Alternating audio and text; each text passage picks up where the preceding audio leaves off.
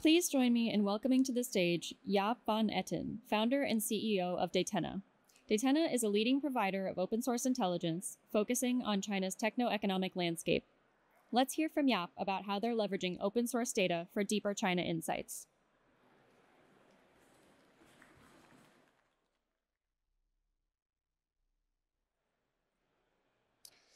Thank you for the kind introduction. Here is a harsh reality for you.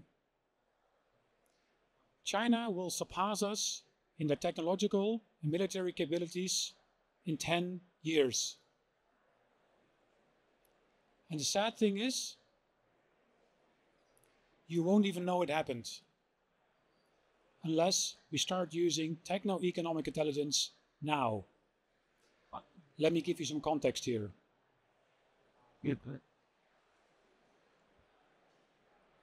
And I need a clicker.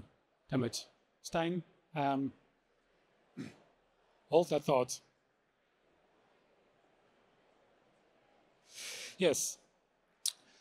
February 4th last year, the US Air Force shut down a Chinese weather balloon that had been flying over the US for 2 weeks. Or was it a spy balloon? Anyway, what was interesting and what surprised people is that the balloon was full of US technology, imported by Chinese companies that were not yet on any entity list. This should not have happened. With state-of-the-art open source intelligence, people could collect data and actually assess export of US technology to China in advance, instead of waiting for a company to get on an entity list.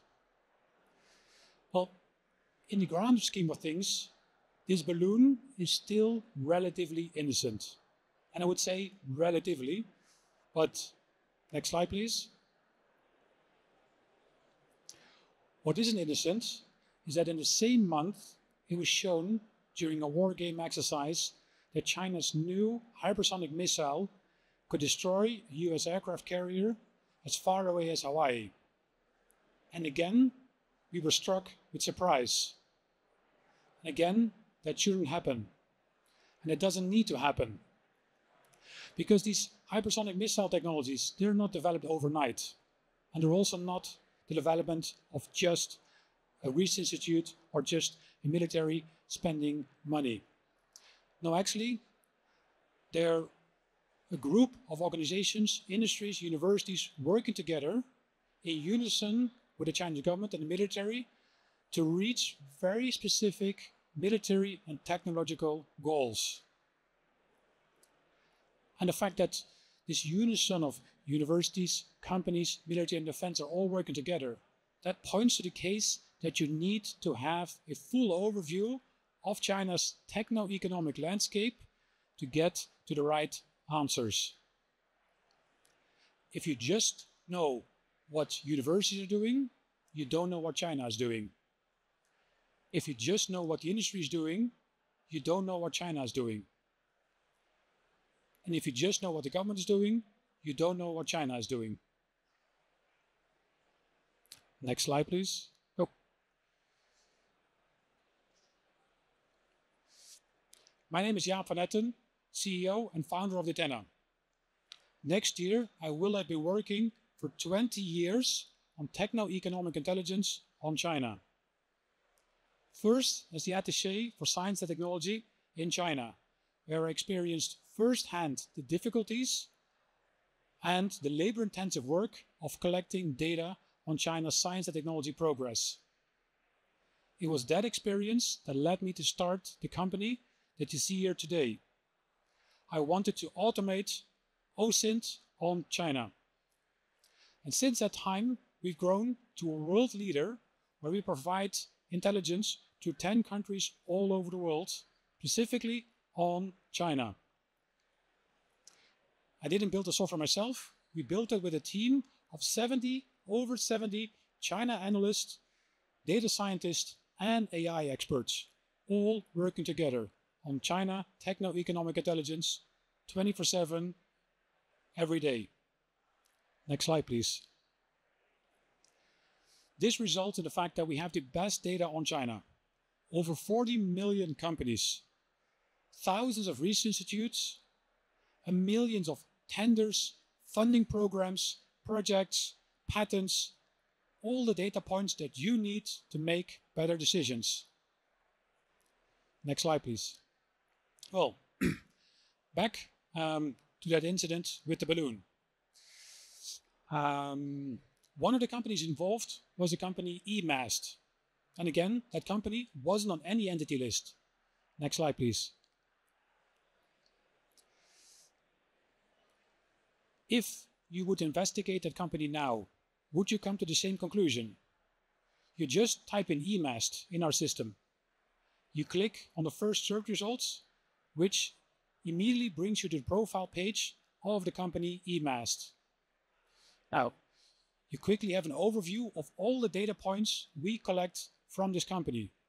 And immediately you see there is a little green defense label attached to this company. Such a defense label is often a good starting point to see what kind of company you're dealing with. In this case, you can see that the company got the defense label given by our AI system because the company is involved in military procurements. Next slide, please. Another good starting point is looking at the shareholder tree of a Chinese company. Often these shareholder trees are very complex and multi-layered. That's why it's important to have a structured visual overview that you can play around with to get a good overview of how the shareholder tree actually is all together. And I mentioned already the defense label. Well, that's not just for military procurements. Our AI system also detects patents with potential AI application. And in this case, I see that the company actually has several defense patents. One of these is on UAV landmine removing systems. Next slide, please. Drilling down a bit further, we already mentioned that they are involved in military procurements. Well, they provide to the PLA Army, the PLA Navy, and to several military defense companies. And this is just one company. I'll pull up one more, Quantum CTech, a company at the heart of China's military quantum technology development. I can pull up the same kind of information that I just shown you with the other company. But what I want to draw your attention to is the fact that these companies don't operate in a vacuum. They're often geographically closely related to other companies also involved in defense technology. This shows you that it's important and key to have a good overview of all the companies and any kind of connections. So not just the shareholders, not just the key people working at the key management, but any kind of connection is important to you.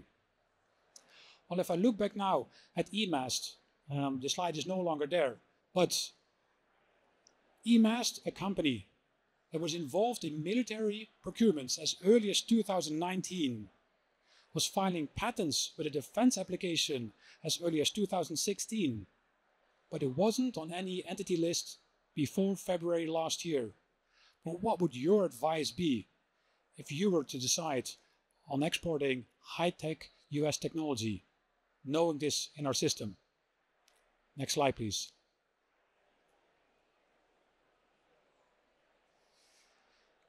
If you combine all the entity lists, all the blacklists together in the world, US, Japan, Europe, you come to 800 Chinese companies currently on entity lists. But if you use our system, there's 500,000 Chinese companies with ties to the Chinese defense industry. A factor of 1,000 more. If you are serious about national security, you secure this gap. Next slide, please.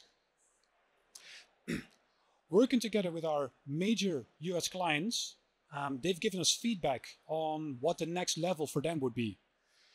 This allowed our company to go beyond investment screening and beyond export control. Because many of our clients have a different mindset, more focused on intelligence gathering. Start the video. For instance, they are interested in a technology, satellite. You just type in the word satellite because you don't know what company you're interested in. Immediately, you can browse through the results of the companies. You can drill down because perhaps you're interested in the Chinese satellite navigation system, Beidou, or you're interested in their quantum communication satellites, or you've read something about quantum sensing satellites that could potentially detect nuclear submarines. Whatever you're interested in, with a few clicks, you define the sector, you define the technology that you're interested in, and our system will guide you to companies that you should care about. And it's not just individual companies. It allows you to look at sectors. You can see trends over time, technology trends over time, and also define hotspots in China that probably require your attention. And I think this is what true techno-economic intelligence is about. Next slide, please. Well, I can do this for all day long. Type in semiconductor, chip, nano. That's immediately a sector defined, and you get search results. So whatever you want, you can go ahead at it. But what I personally like about this system is that you can really drill down in a technology.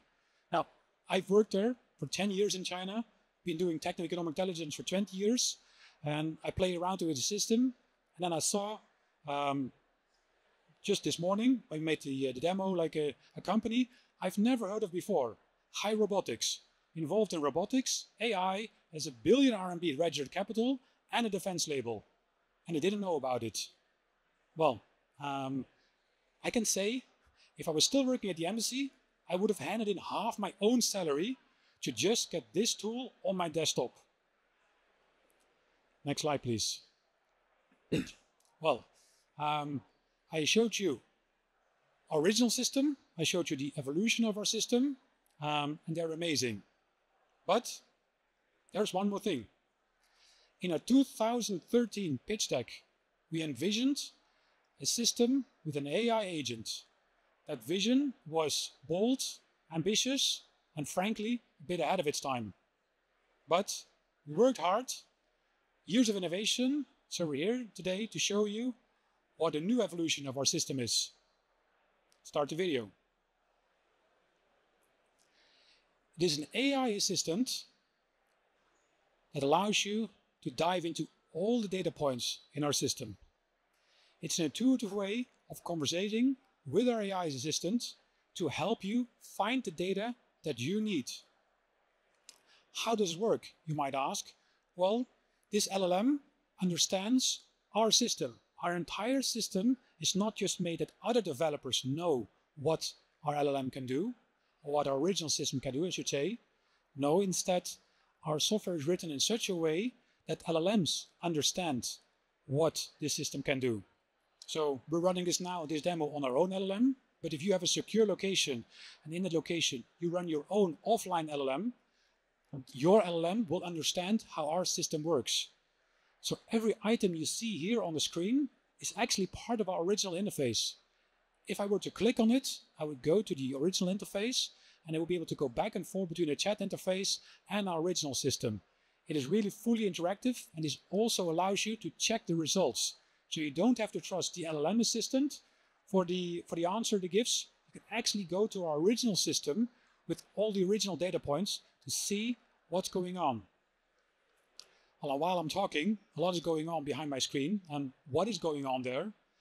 Well, the LLM is finding out that a seemingly uninteresting Chinese company, a safe company, that was trying to import US technology, but in the same building, there's another company, another Chinese company in China, that actually is working with the military on the same technology that the seemingly safe company is trying to import.